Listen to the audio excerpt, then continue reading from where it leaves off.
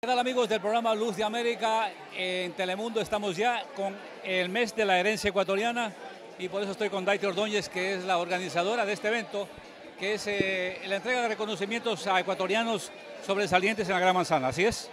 Así es, Hernán. Muchas gracias antes que nada por estar aquí presente.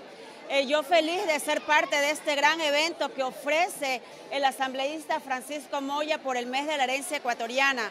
Porque como todos sabemos, hoy se festeja una fecha histórica, como es los 207 años del primer grito de independencia. Como siempre, cada año y tú ves casa llena. Muy contenta, feliz de que toda la comunidad ecuatoriana, incluso latina en general, porque hay muchos invitados que están presentes esta noche, que no solamente son de la comunidad ecuatoriana, también hay puertorriqueña, hay colombiana, mexicana, y eso es lo importante, unirnos todos como latinos.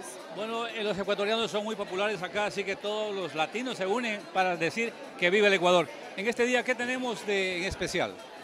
Realmente tenemos muchas sorpresas, aparte de que se van a entregar unos reconocimientos a algunas personas destacadas esta noche.